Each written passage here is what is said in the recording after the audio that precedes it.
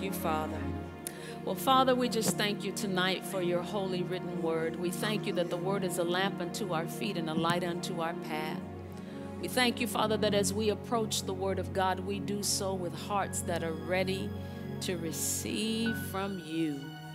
Our desire, Father, is that the word will permeate our hearts, and Father, that it will transform our minds so that it can transform our life. And so we thank you for the impartation that we're going to receive tonight. We protect our heart from anything that the enemy would try to do to steal the word away from us. And we say, not tonight, devil. You're not going to get the word out of me tonight. But the word is going to be planted in my heart. And as a result of the word of God, I can decree and declare that my life will not be the same. And so we thank you for this, Father. In the matchless name of Jesus Christ, we pray, amen and amen. All right, you can be seated. So glad y'all braved the storm and the sleet and the whatever that is outside. You're here, and we're going to put the word in you tonight. Is that all right? All right. Well, we're going to go into the Word of God tonight. We're going to start out looking at Deuteronomy chapter 8. And there's some things we're going to talk about tonight, but we're going to talk about the benefits of doing the Word of God. And the reason that we're going to go here is because we're talking about growing. And we understand that the seed is the Word of God. And anytime there's a seed, you know, if you think seed, you need to be thinking simultaneously about growth, right? There is no growth without a seed. Everything starts out as a seed. And the Bible clearly tells us that God's word is the seed that he's designed to be planted in the soil of our hearts so that we can grow. Amen. And so we're going to start tonight looking at the benefits of doing the word of God. But we're going to look at Deuteronomy chapter 8.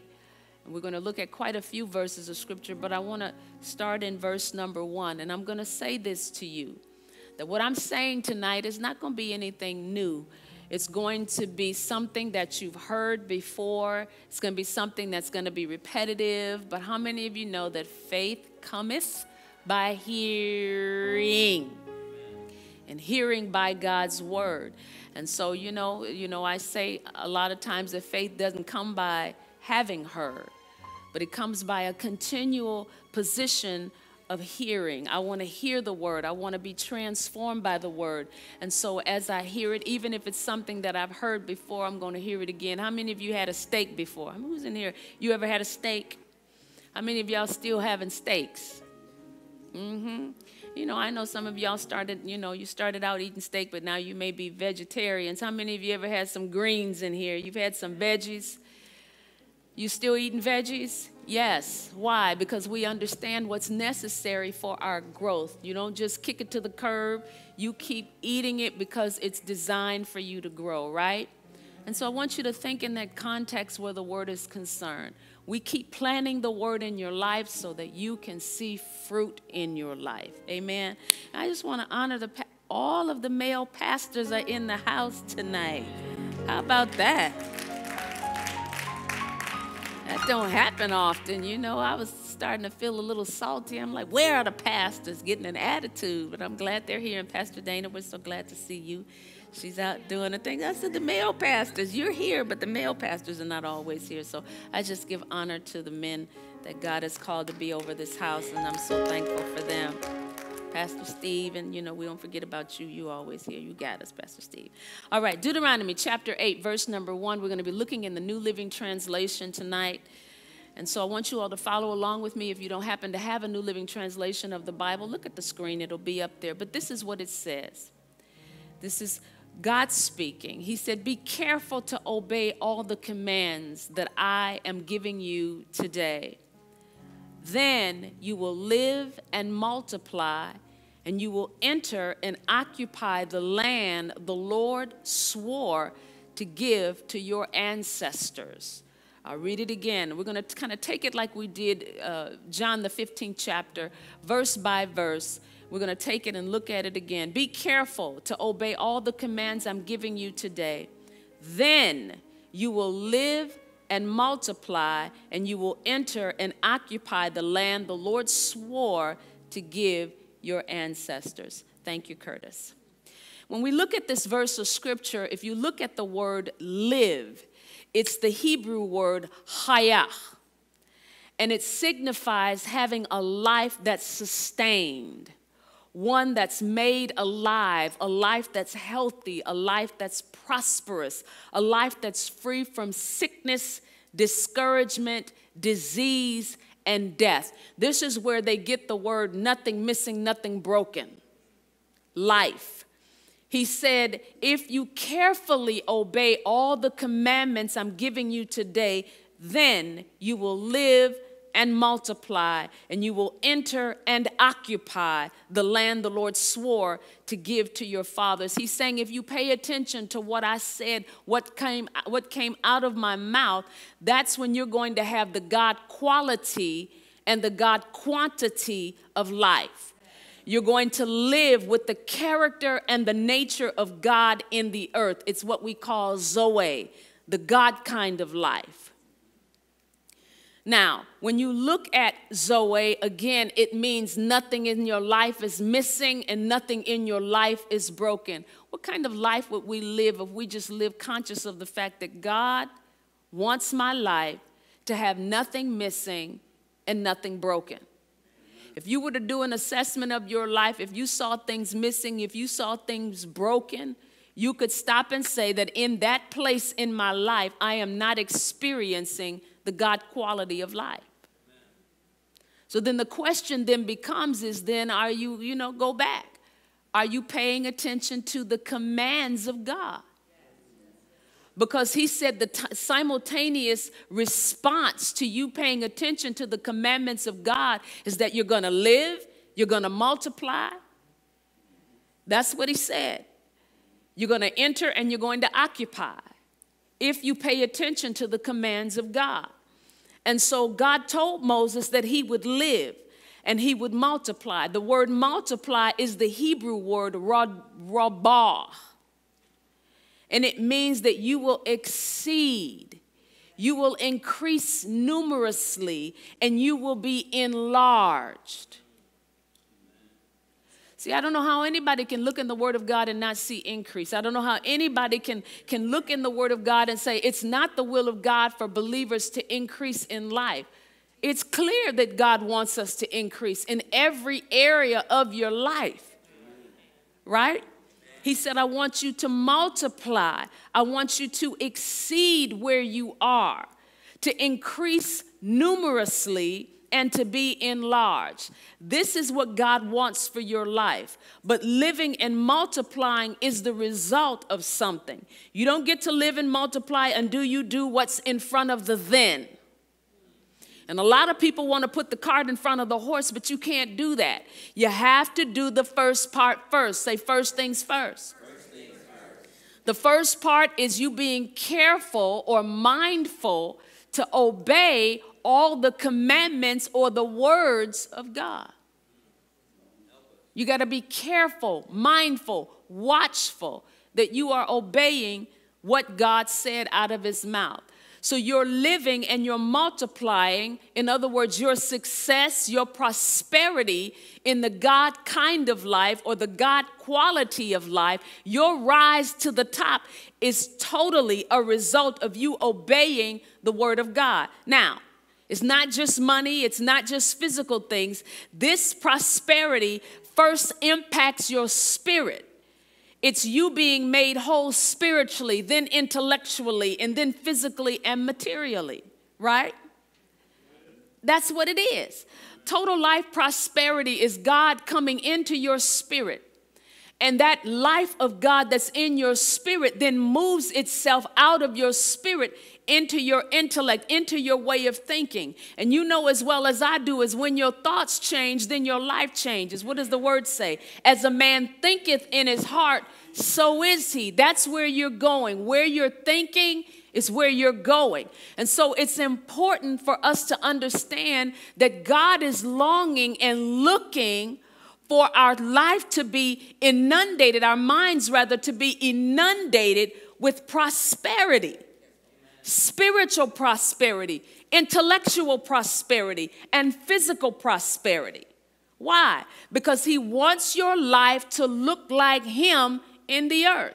Remember the reason that the nation of Israel, the size of New Jersey, is located in the place that it's located is because God wanted the nations of the world to see this is what you can look like. This is what your nation can look like when you submit yourself to my ways.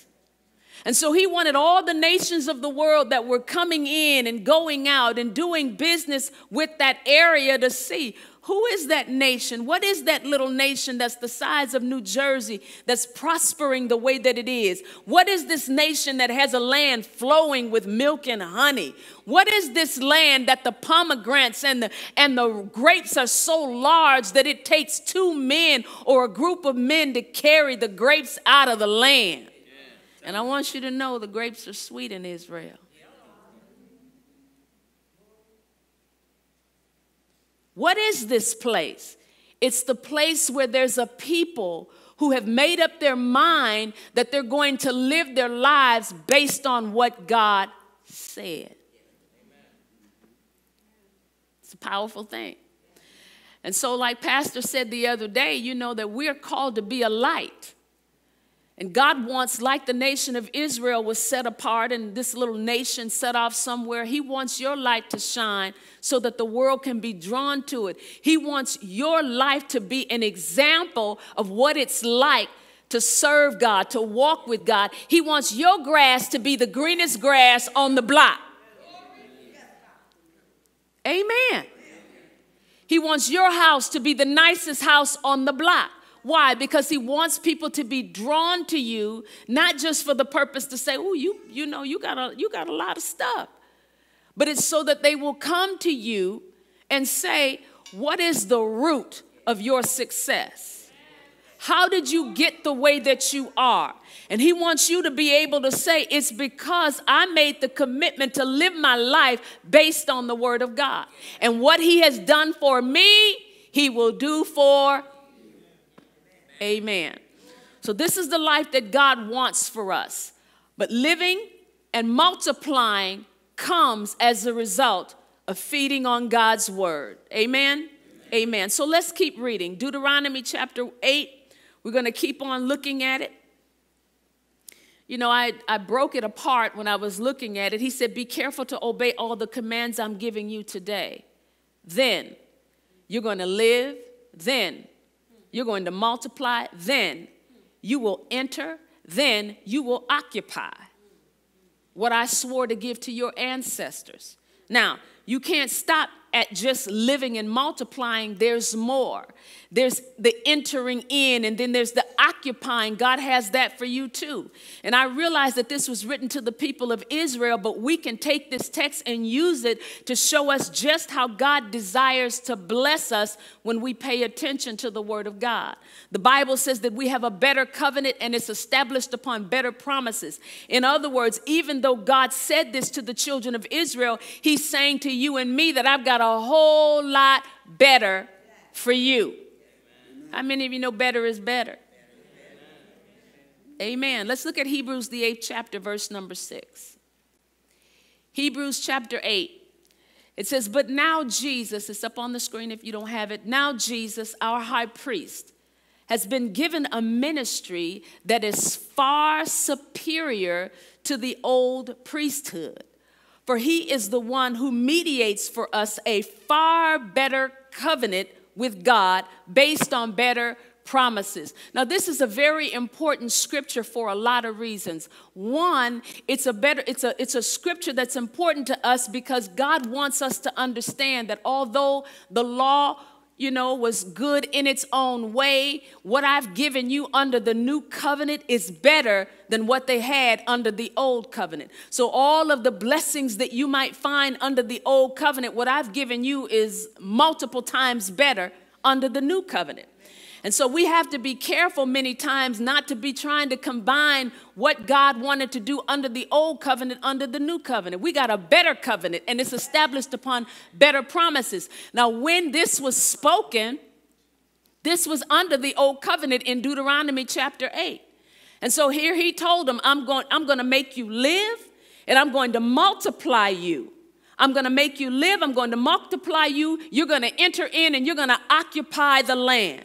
And so that was under the old covenant. Now, that's a blessing in and of itself. That's something that I could stop and put my dancing shoes on, just that little bit right there. Amen. But we have a better covenant established upon better promises. So he said that you're going to do better than just live. You're going to do better than just multiply. You're going to do better than just enter in. You're going to do better than just occupy. What's better than that? Amen. Amen. This is the word of God. And so this is the testament to how God wants to bless us, how he wants to increase your life. He said, I will give you abundance for your life. I will multiply you, meaning that I will expand your territory. You go on your job and they got you in a little cubicle. You know, you might start out in the mail room, but then eventually you're going to end up with an office with a window. Won't he do it? You don't know where God will take you. You might start out with small things, but because the word of God resides on the inside of you, the seed of God's word will grow. And as a result of the seed of God's word growing on the inside of you, your life has no choice except to yield and submit itself to the growth that's happening on the inside of you. Amen. But you got to stay in the word. You got to look at the commandments. You got to keep your eye on the commandments. He said, I'm going to increase you, meaning I'm going to make you larger than you are right now. Not in size. Those of you saying, oh, me, I don't want to gain no more weight. That's not what he's talking about. He's saying he's going to make your life larger. He's going to stretch your life out so that you're not just affecting me and my, but you're moving out into a place where you're affecting more people, more lives, for the kingdom and the glory of God. Amen? Amen. And so, you know, when I looked at this, I saw a fourfold blessing just in verse number 1 of Deuteronomy chapter 8. He said, if you do the word of God, I'm going to give you life. If you do the word of God, I'm going to multiply your life. If you do the word of God, I'm going to make you enter a promised land, a good land. If you do the word of God, I'll make you occupy the land that you enter. In other words, you're going to take possession of territory. Amen. Amen. Now that's important because no place you can go, there's no place that you can go and not have the ability to live the blessed life. Because wherever you go and the word of God is on the inside of you, that word is going to produce increase in your life. You think about when the Ark of the Covenant was in Obed-Edom's house. The Bible says that when the Ark of the Covenant was in Obed-Edom's house, all of Obed-Edom's house was blessed. Why? Just because the Ark of the Covenant, which contained the 10 Commandments, sat in his house. That's the power of the word of God. And you think about it today. Today, you are the ark of the covenant of God. Today, you are the carriers and the containers of the word of God. Today, the commandments of God reside on the inside of you. Amen. Pastor Skip said they're written on the tablets of your heart. Amen. And so you're the ark of the covenant of God. So this is important. There's no place that you can go and not increase. There's no place you can go and not increase. There's no place you can go and not increase. I remember there was a day I was walking and, you know, the enemy tries to attack your mind. And I just started saying out of my mouth, every place I put my foot, I will increase.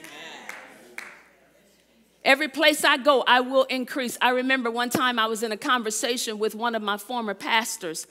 And something was going on, and I turned around to her, and I said, God has always blessed the works of my hands.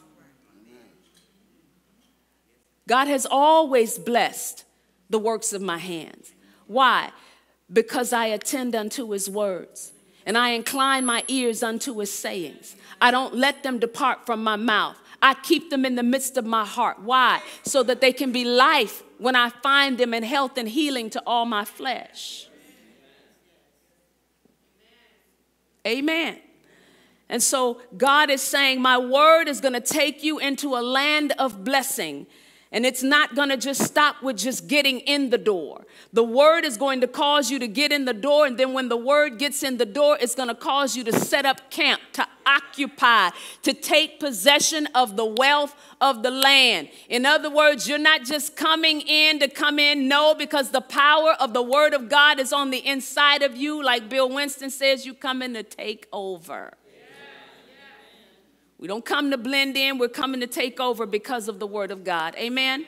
And so all of this is going to happen when you choose the first 12 words of the passage, to be careful, to obey all the commands that God has given to you. That means that you've got to form a relationship with your Bible. You got to form a relationship with your Bible. And a few weeks back, we went back and we started talking about the fact that the Word of God is the person of Jesus Christ. The Word is Jesus is the Word made flesh. And so in essence, what you're doing is you're coming into relationship with Jesus Christ when you come into relationship with the Word of God. When you say, Father, I want to know you more, what you're saying is, I want a deeper relationship with the Word. They're one and the same. And so when you understand that the deeper you go in your walk and in your relationship with God's word, the deeper you will go in your relationship with God himself. And as a result, the measure of the word of God that you receive is the measure of God's word that's going to increase your life. Little bit of word, little bit of increase. Medium-sized word, medium-sized increase. Whole lot of word, whole lot of increase. And I'm not talking about just reading and devouring all of these different verses of scripture. That's not what I'm talking about.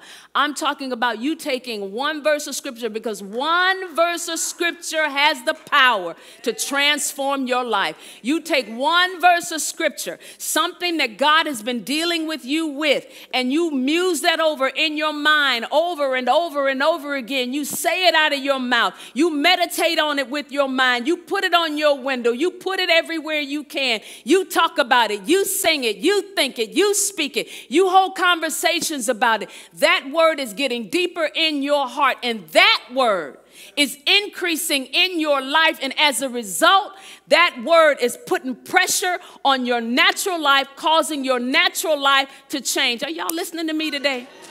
The word of God, God is saying to us, take my word and pull yourself out of every rut that you ever been in. Take my word and pull yourself out of the financial bondages that you've been in. Take my word and pull yourself out of the emotional ruts that you've been in. Why? Because the word of God works. Amen.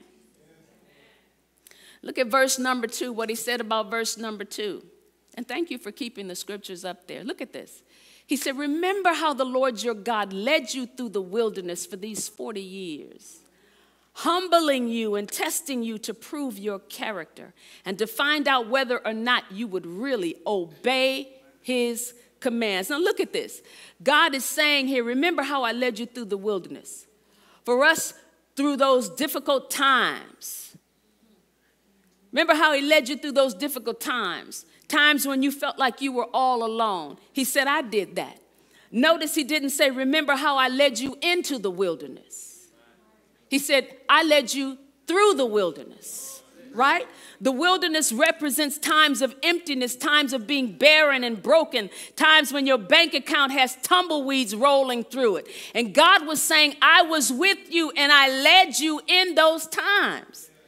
Satan is the one that brings you to those places of wilderness. He said, but I'm leading you out of them, and I'm leading you through them.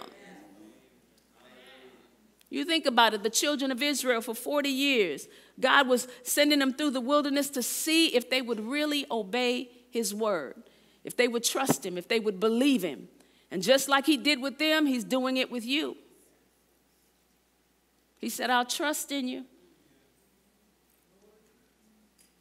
He's doing it with you. Will you trust me?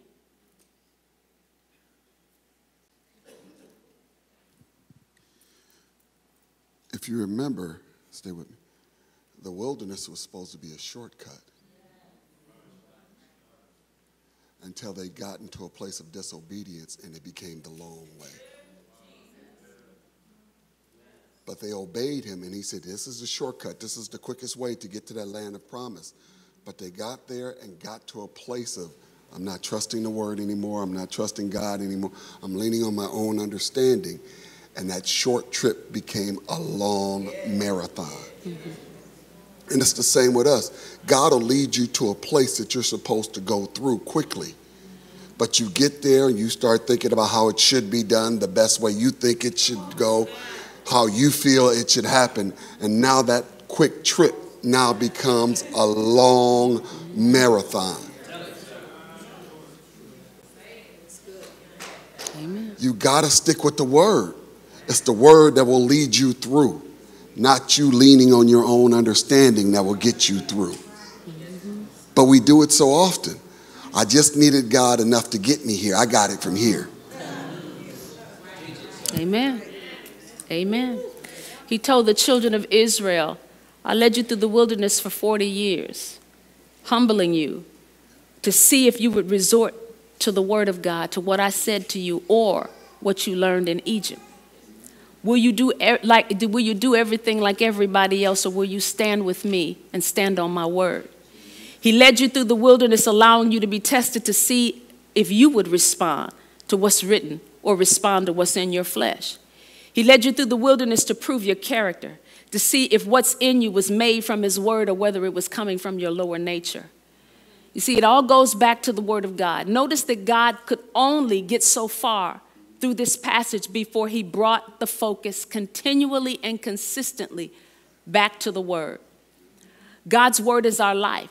It's where we operate in the earth like him. You see, the trip through the wilderness, as Pastor Skip said, for the children of Israel wasn't just about them getting out of Egypt, and it wasn't just about getting Egypt out of them. It was more about whether or not they would blindly trust God and act on what he said. He wanted to know, will you take a step even if you can't see it? Will you walk in the direction that I'm guiding you even if you see trouble ahead of you? Will you trust me? That test, that trial, that hard place in life, how you get through it will depend on the measure of the word of God you choose to live by. You choose to meditate on. Are you going to do the word, or are you going to do it your way? What are you going to do? Who are you going to respond to? God, his word, or your flesh? Amen. To grow, all of us are going to have wilderness experiences. We're all going to experience times of proving and testing our character and our heart. God wants to know what's in your heart. He wants to know what you're made of. Are you going to trust him? Are you going to stand on the word? The word of God was never intended just to sit in your head like a trophy.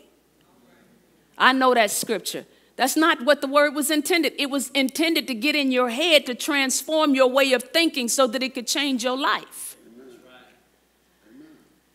And so we need to get back to meditating on the word of God, because the word of God penetrates the mind and collaborates with the spirit to produce a transformation that nothing on earth ever could. Amen. Let's look at verse number 3. Deuteronomy chapter 8, verse number 3. And look at this. He said, yes, he humbled you by letting you go hungry and then feeding you with manna, a food previously unknown to you and your ancestors. He did it to teach you that people need more than bread for their life. Real life comes by feeding on every word of God. Now, this is where Jesus got that scripture from, where he said, man shall not live by bread alone, when he was talking to the devil, when the devil tempted him and said, if you're so hungry, turn this stone into a piece of bread. Jesus was quoting this scripture right here. He was saying that man is not to live by bread alone. Real life comes by feeding on every word of God. And yet we find ourselves, if you were to do a survey of your life, you could ask yourself today, how much time have I spent thinking about the word? How much time have I spent speaking the word? How much time have I spent looking at the word of God? if you can say 0 to none, that's the measure.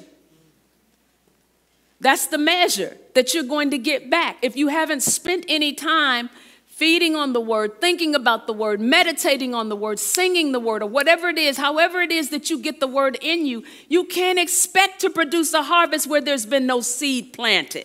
Amen. What farmer with good sense goes out to a field expecting to receive a harvest in a field he's never sown any seed? Amen. You don't have a right. You don't have a right to expect a harvest when you've never sown any seeds. But when you've taken the time to plant the seed of God's word in your heart and in your mind and in your life, you have an absolute right to put a demand on the word of God and to put a demand on the things that you need. Amen. You know, I thought about this, but the translators of the Bible translated the Old Testament verses in the causative sense, and in many places it should have been in the permissive sense. And there's things that were written about God that he didn't do. It said God did this, he killed them, he did that, and that's not an accurate way of translating it. You know, it was God permitting a lot of things that have happened in the Bible. And so throughout the years, God's gotten the blame for a lot of things that were really the work of the enemy. It was really the work of the enemy. Their own actions and disobedience opened the door for the enemy to attack them. And God comes on the scene, but he got the blame when he got there. Right?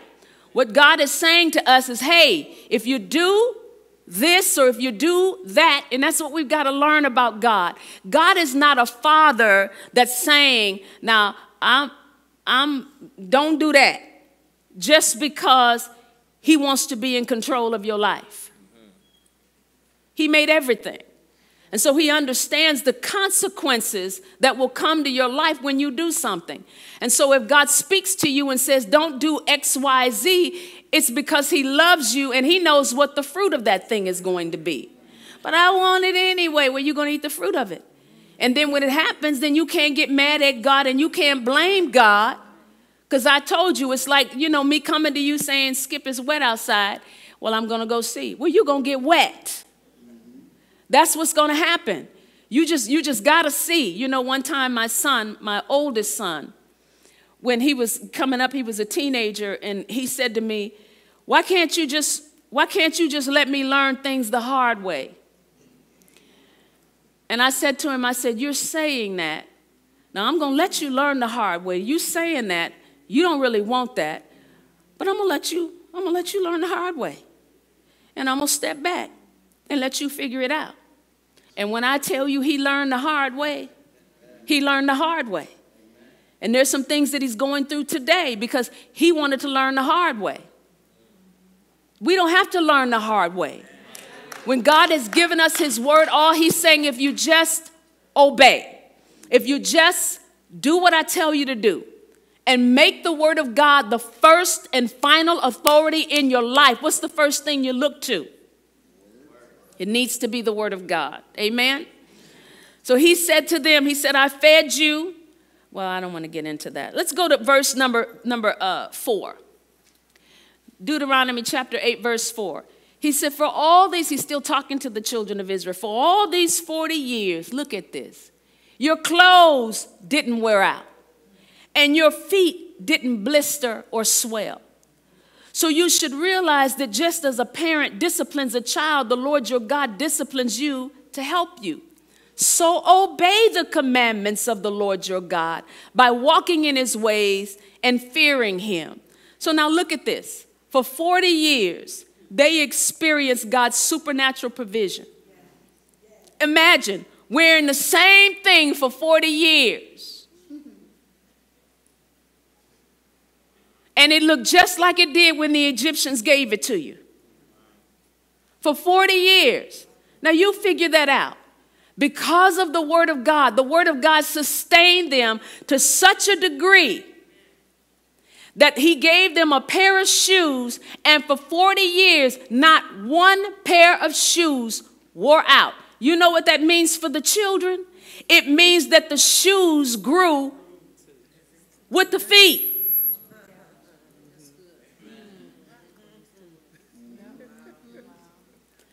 were not in a place where they could receive provision. There was no cobblers around them. There was nobody to make shoes for them. And so everything grew.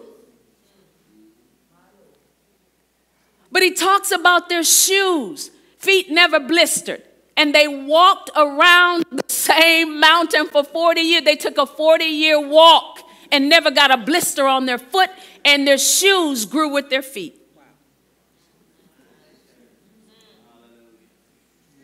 What is that? Why? Why was that? Because the word of God surrounded them. God spoke to them. That's the sustaining and the provision of God's word.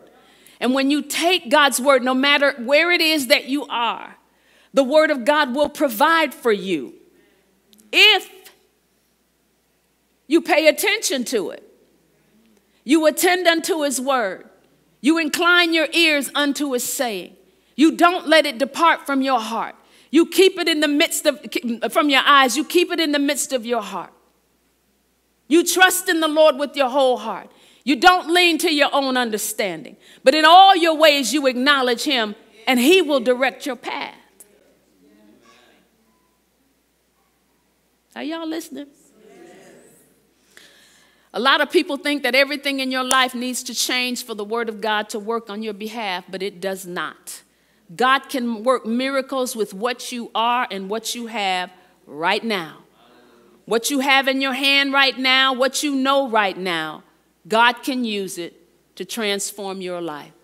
But you got to get it to the word of God. You know, and I'm going to close with this because it's time for us to stop. You know, one time the Lord said to me that every place that you turn, I want your eyes to be looking at my word. Now, I'm endeavoring to get back to that place in my life where every place I turn, I get up in the morning, the first thing I look at is my Bible. First thing I'm looking at is the word of God. I go to bed at night, the last thing I'm looking at is my Bible. Because he said, day and night, you are to meditate on the word of God. And so I'm getting back to that place in my life where my heart is longing to be filled with the word of God, to listen to God's word, because I realize I'm not supposed to live by bread alone, but by every word that's come out of God's mouth. And so when you make a dedication to commit yourself to God's word, that is when you're going to see results. Now, is everything going to turn topsy-turvy once you start stepping toward the word of God? Yes, prepare yourself for that. Yes, prepare yourself for that. The enemy is going to come. What is his goal? It's to take the word that's been sown in your heart. And so he's going to come with thoughts, ideas, suggestions, and situations to pull you off of the word of God and to be able to say the word, I tried that. It didn't work. But see, you can't try the word. You have to do the word. You have to live the word. You have to stay in the word. You have to make a commitment to the word of God. This is not some flimsy decision that we make. No, this is a lifestyle. It's a lifestyle that we choose to live our lives based and harnessed by the word of God. Amen? Amen. Let's stand up. I only got to page 1.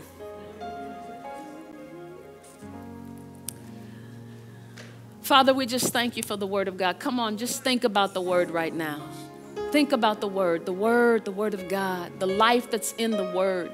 And even if you're not familiar with the life that's in the word, trust those of us that are. I'm telling you that God's word will transform your life. It'll make you into the person that you desire to be. It'll change your marriage. It'll change your relationships. It'll change your financial situation. It will change everything about you. It'll change your job. It'll get you in a different place. It'll move you from one career to another. The word of God will transform your thinking, and it'll just make all things new. And so, Father, today we yield to the word.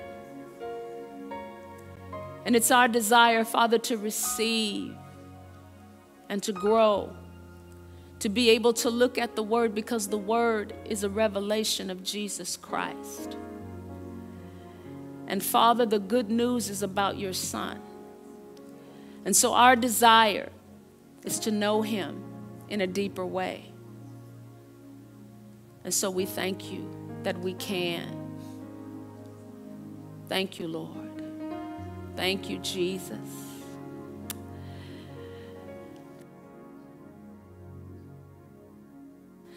There's a song that's just come up in my heart that I would love for Curtis to sing. You know, and we said Jesus is the Word, and we understand that he's the Word, but to think about Jesus, and we used to sing this song years ago, but can you sing that song?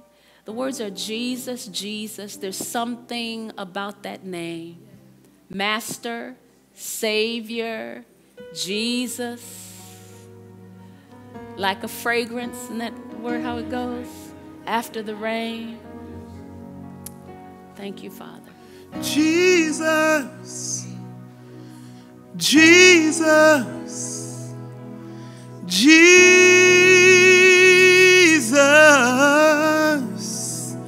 There is something about that name.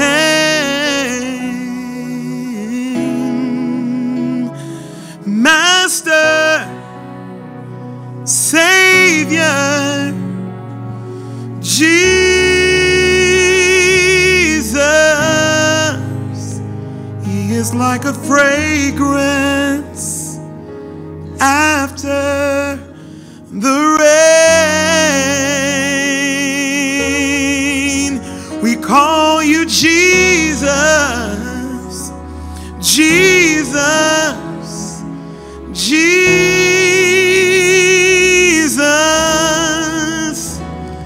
Let all heaven and earth proclaim. Thank you, Father. Kings and kingdoms, they shall pass away, but there's something about that name. Thank you, Father. Thank you, Lord. Thank you, Father. Come on, one more time. Jesus, Jesus, Jesus. Oh, there's something about that name. He's our Master, Savior, Jesus, like a fragrance. Yes. After the rain. Come on, y'all. Jesus, call his name. Jesus, Jesus.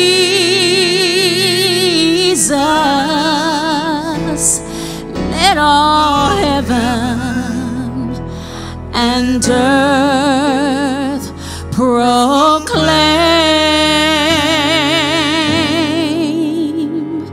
that kings and kingdoms, they shall all pass away, but there's something about that name. Come on, let's just bless him. Lord, we're so grateful. Thank you for the name of Jesus. Hallelujah. We thank you for that name, Father. We glorify you for the name of Jesus. Come on, let's bless that name. Come on, pull it up out of you to bless the name of Jesus. Father, tonight we bless you. We praise and magnify you for the name of Jesus. There is no name like that name. We're so grateful that healing is in that name.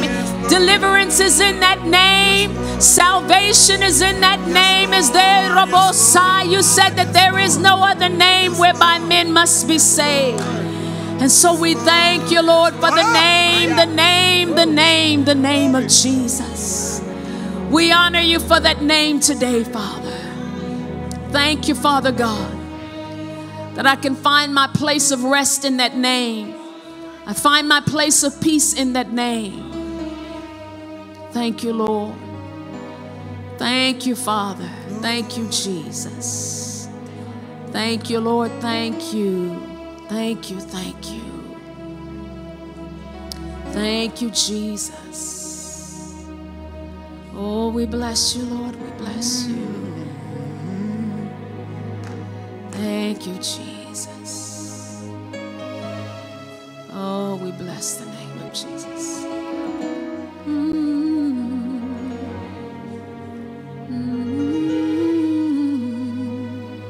Thank you, Jesus. Oh, we bless you, Jesus.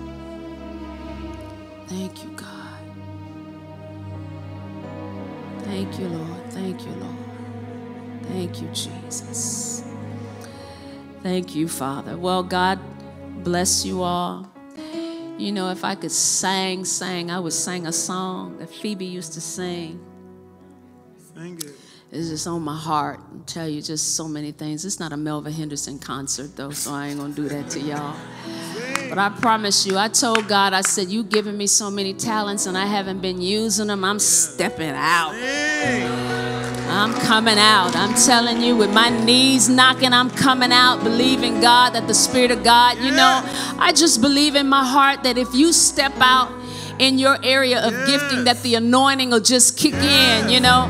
Sometimes the Spirit of God is like, are you going to move? You're not going to move? Then I ain't going to move. You're going to move? Then I'm going to move.